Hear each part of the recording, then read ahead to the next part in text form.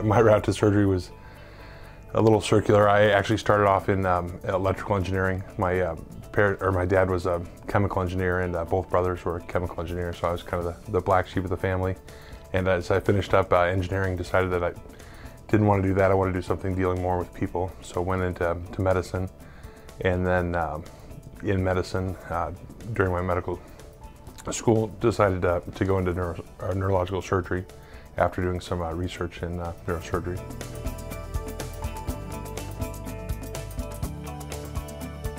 I would say in spine surgery, probably it is the internal fixation, the rods and screws and plates we do to hold the spine together so that people can quickly recover.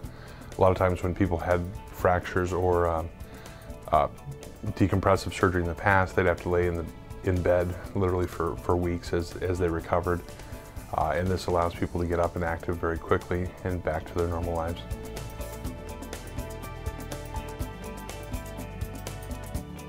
So I really enjoy sports, big Cardinals fan, and go to a lot of the games there.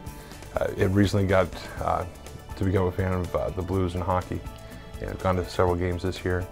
I have 3 children, so a lot of playing out in the backyard with them, and in the bad weather, playing Xbox and things inside with them. And I've learned a lot about Lego, Marvel, superheroes, and with them, but spending the time with my family is what I really like to do.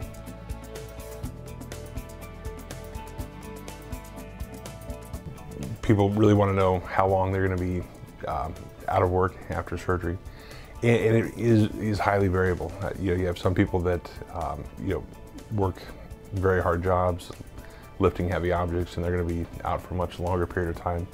And people that work desk jobs can go back very quickly.